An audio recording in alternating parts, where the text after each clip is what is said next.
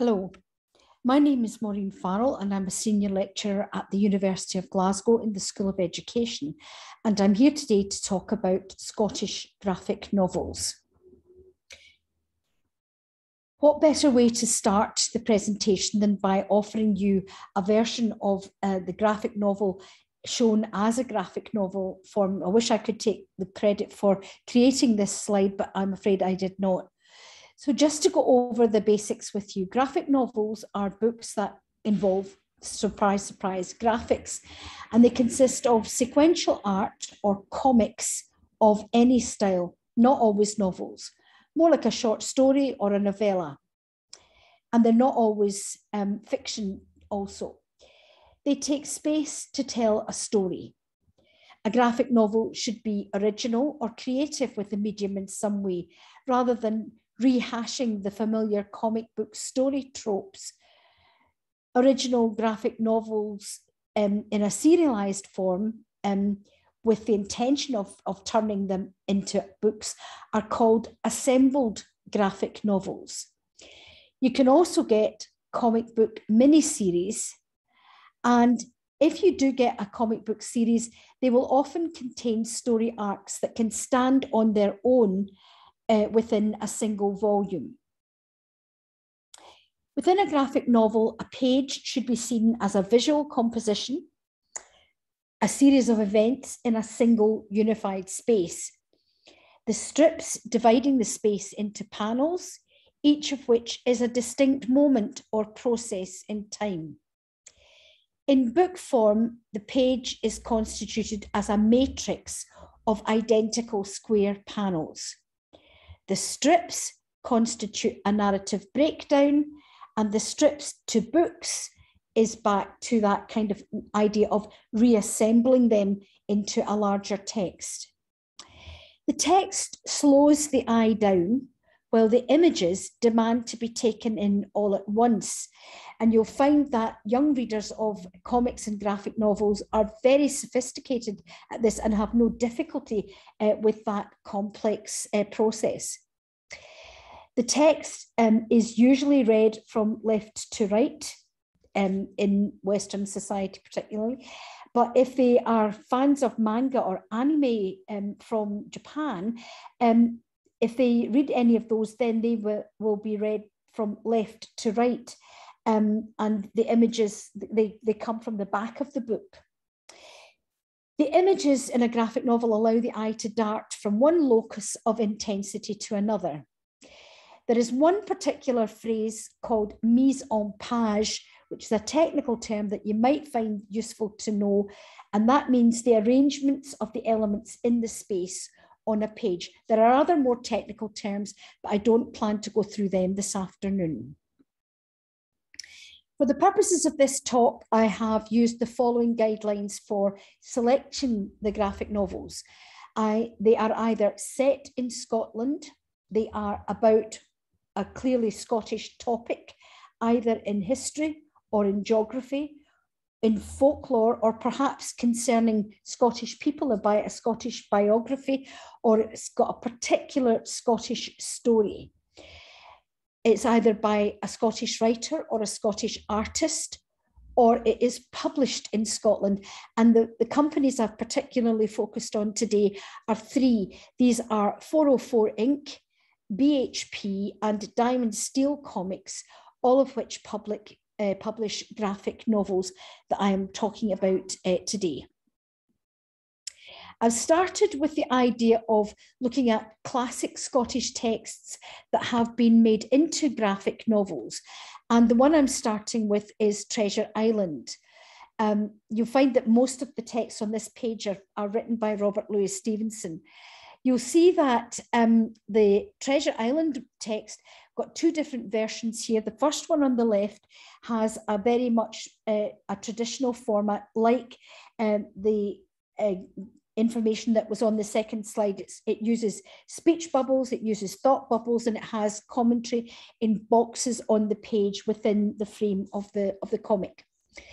In the second one, that version of Treasure Island, I picked that one to show you because it uses different forms of graphic novel presentation in different chapters. So for some chapters, it does use the standard graphic novel form of speech bubbles and thought bubbles and so on. But in other chapters, what it has is got a series of pictures with a block of text underneath the pictures and no direct speech, but it's more reported speech and within that. So it's just to show you there are different kinds of text. The next one I want to look at is two graphic novel versions of Kidnapped.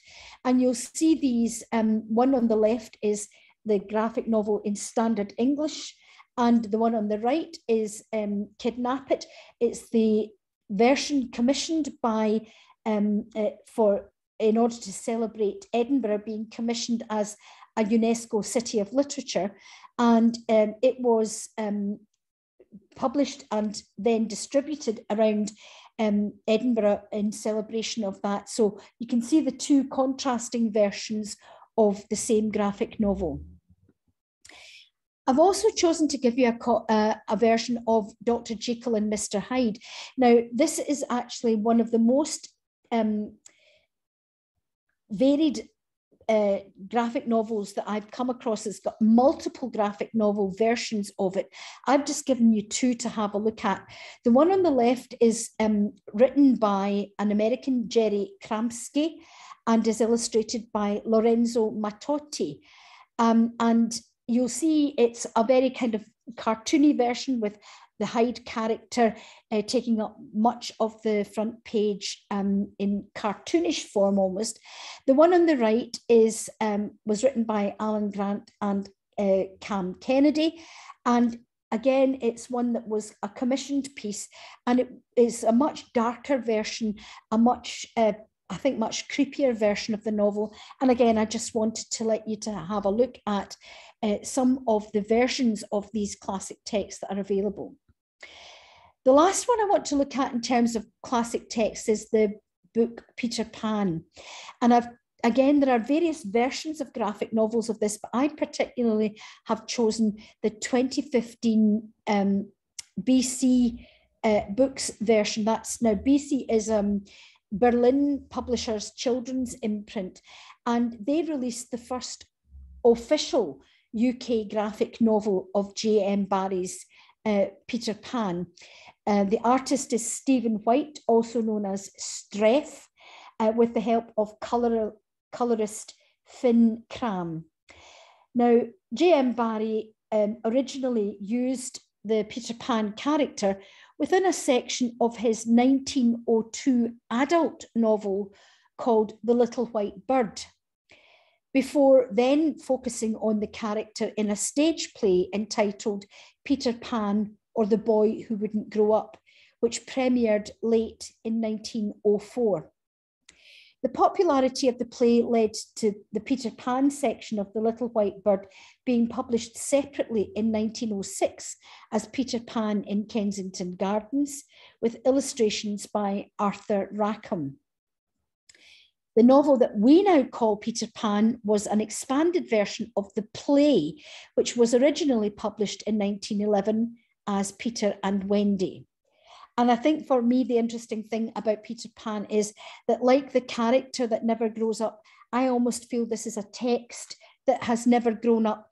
And I think Barrie would have been one of the first people to be pleased that his novel had morphed into a graphic novel.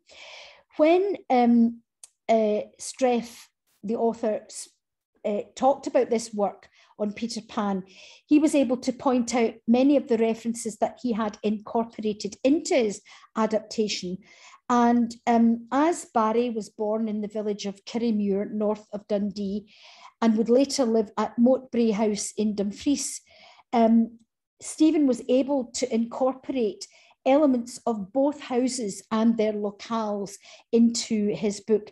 And I was particularly keen in this presentation to look at graphic novels for the full range of age within the secondary school. So I think perhaps that one is one of the ones that lends itself more towards perhaps the BGE, the S1-3 age range of the curriculum. And you could do a really interesting classroom study looking at perhaps the novel version, the graphic novel version, and maybe one of the very many film adaptations that there's been, and it would make a nice multimodal, multimedia study of the text. And then, because I also wanted to look at some graphic novels in Scots, I wanted to look at the Matthew Fitt translations of the Asterix books by Goscinny, originally from Goscinny. And Matthew began translating these from 2014. There are now 9 in the series. And in fact, I think that's makes them one of the most popular series. Matthew was a huge Asterix fan originally, and he says he learned most of what he knows about the Gauls from the Asterix books, maybe draws into question some of the accuracy of his novels. But he thought that these books would lend themselves well to being translated. And I think what I like about them is that Matthew has kept very much to the original humour of these books, and even trying to build in the puns, which are so much a feature of the Asterix books. I'm delighted that one of the books was nominated for a Scots Language Award, the one about the Olympic Games. And I think these graphic novels would prove very popular within your classrooms. Another series that's also been tackled in Scots is the Hergé's Adventures of Tintin. And these have been translated from the original French by one of my University of Glasgow colleagues, Dr. Susan Rennie. And she has taken these books and translated them into Scots. The 2 latest ones you'll see highlighted on the screen as being spang new, the first 2 there on the slide. Susan's translations have run into a tiny bit of a problem because sometimes there are some words that just don't translate well, or which actually would cause confusion. And not the least is the first one of these that you see there, the Dark Isle, is actually, I think, the original Tintin version is the Black Isle, but she couldn't call it that in Scots because it would confuse it too much with the geographical area of the Black Isle. And so I think that's something that is something for you to watch out from. Again, great feature of these books is their humour and their the way they remain true to the original graphic novel books. The next ones I've called, for want of a better title, I've called From the Original Material. And these are graphic novels that are published not from kind of publishing houses, but from elsewhere. And the first one I want to talk about is John Muir, Earth, Planet, Universe. And this is actually written by the children's and young adult author Julie Bertagna. And the first 2 pictures you'll see on this slide, the first is the front cover of the graphic novel, and one is an illustration from the inside of the novel. And this book details John Muir's life from his childhood in the Scottish countryside to his tireless work exploring, enjoying, and protecting America's wild places. The book is available as a free PDF download from the Scottish Book Trust website. And in these times of school budgets and strapped cash, I think a free download is always to be welcomed. And I think the subject matter of this particular graphic novel is very apposite given the COP26 conference that's happening shortly in Glasgow, and with so much attention being paid to climate change, sustainability, care for the planet. And it would make a very interesting and relevant version in terms of classroom study. The next one is called Walk the Walk, and it was developed by the Scottish Book Trust in partnership with the Scottish Government to explore issues around sectarianism and how to tackle it. The resources focus on facilitated group discussion and activities that learners can actually do on their own or in small groups. And so if you go onto the Scottish Book Trust website and look at the material on this, you'll find it's almost like an interactive picture book with various things to respond to and come back on. And again, I think you'll find it's an interesting take on the topic of sectarianism. And as you'll see from the illustrations, the target audience is probably about kind of 15, 16-year-olds. The next graphic novel on the slide is called Gay's Peace.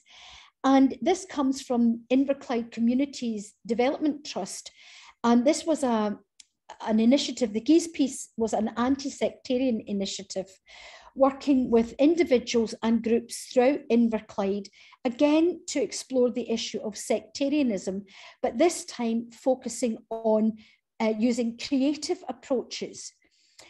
Working with schools and community settings, the project aimed to raise awareness of sectarianism and hate crime and open up discussions around these issues.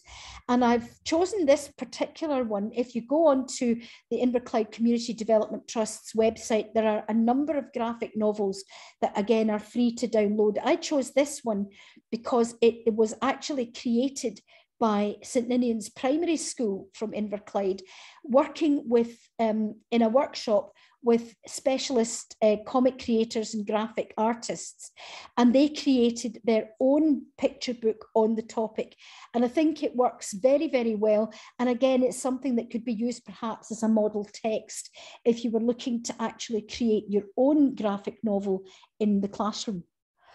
The final one I want to look at from this in this original material is also from Scottish Book Trust. And this time they worked in partnership with a finance company who were keen to try to help Scottish youngsters to become kind of financially aware. And they came up with this graphic novel called Skint.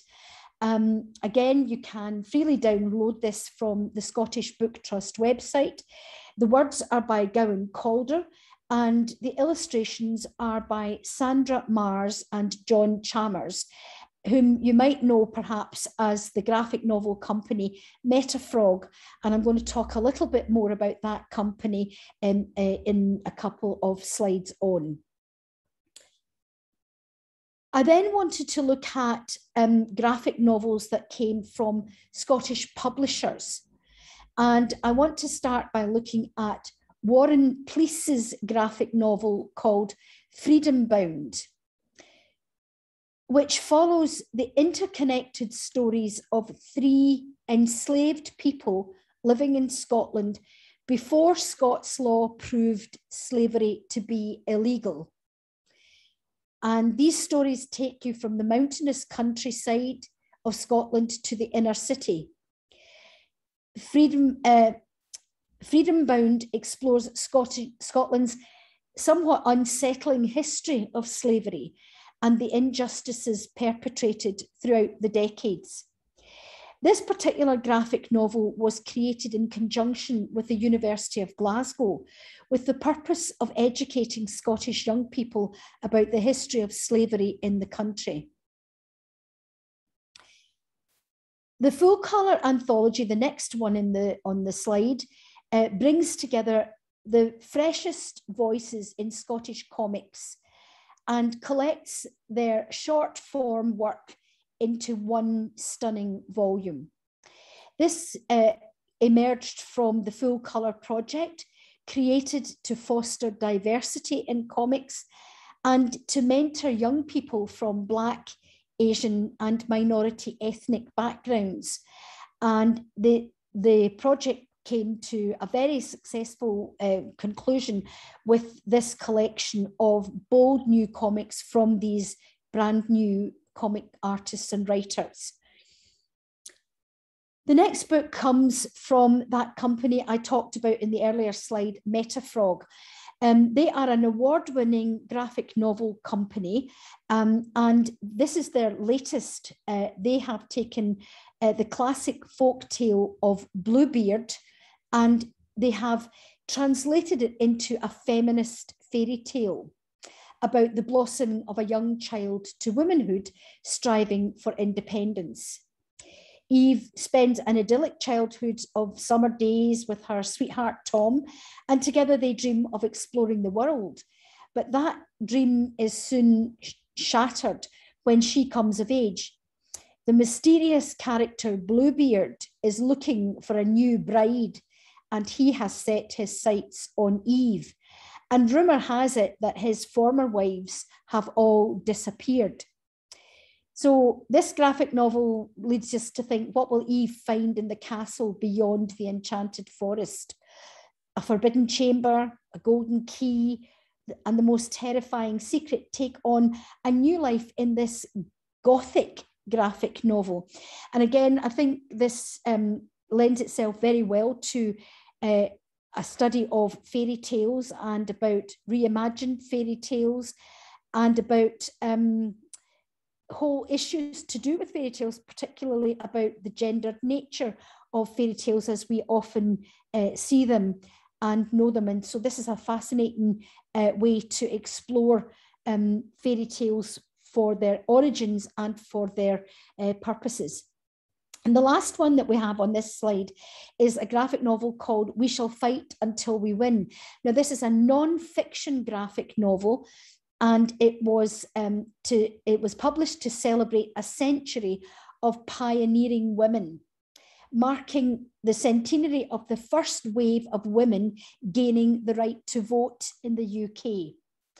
It acknowledges the trailblazing women who fought for equality. It celebrates some political firsts, and it also celebrates those who continue the fight today. We also are shown some particular characters who remained excluded in 1918 and how they continued their own fight for years to come. So again, it shows you that the graphic novel can be both fiction and non-fiction based. And the last slide I want to look at is two series of graphic novels that have particular resonance with our current context in pandemic, or even maybe, dare I say, post-pandemic Scotland. The first of these is called Plagued, and it's the first book in the Miranda Chronicles, a 3-book series. It's set in the near future, and Scotland has been left devastated by a plague that has swept the country. The scattered population struggle to survive from day to day, and the blame for this pandemic falls squarely on witches, seemingly ordinary people with extraordinary powers who are hunted down and forced to stand trial by government-sanctioned witch hunters. Thomas Mackay is one of those witch hunter characters, and alongside his dog Dex, he hunts down witches in order to save enough money and buy his way to a better life, far from poverty and devastation. But things take a somewhat unexpected turn when Mackay's latest target, a witch called Miranda Lee, blackmails him into helping her act out a dangerous plot to cure the plague once and for all. Now, that's the first book in the series. There are now 2 further books in the series, the last one published just this year. And I think, given our recent experience of life in Scotland, I think these may well speak to a young audience. The final series I want to look at are Diamond Steele's Saltire series. And this set of comics first came about because of John Ferguson's, the author of the series, who came across a quite derogatory online article that suggested it was a daft idea for Scotland to have its own superhero, as the country was too boring, dreich and drab, and that even if it did, it would probably be called Drunk Man. Now, he thought that was rather unfair of what he sees as a very vibrant country.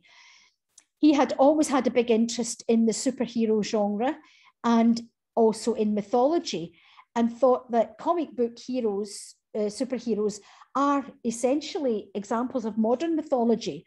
The Spider-Mans, the Batmans, Supermans, the Hulks of the world exist because America is such a new country. It doesn't have old myths, an old world or heroes of the past to point to. So they created new ones. Scotland is one of the oldest countries in the Western world and has more mythology, legends, and folklore than you can shake a stick at, even if it's not always very well known. And as superheroes are based on mythology, it seems odd to suggest that Scotland could not have one of its own. So he took those two ideas of superheroes and mythology and stuck them together.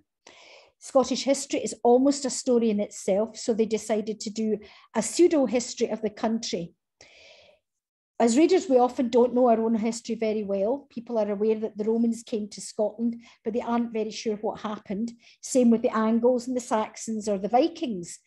And so Ferguson thought, perfect, stick a giant blue superhero in there and fill in the blanks. Since people don't exactly know how these victories were achieved, he felt free then to throw in a bit of a fantasy element. In the mix in these books are elements of Beowulf, The Lord of the Rings, Conan, the Justice League of America, and the X-Men. Now, I'm aware that yet again, this has been a whistle-stop tour of what is available. I'm happy for people to contact me on my university email if you would like to know more. Thank you very much for your attention this afternoon. Bye.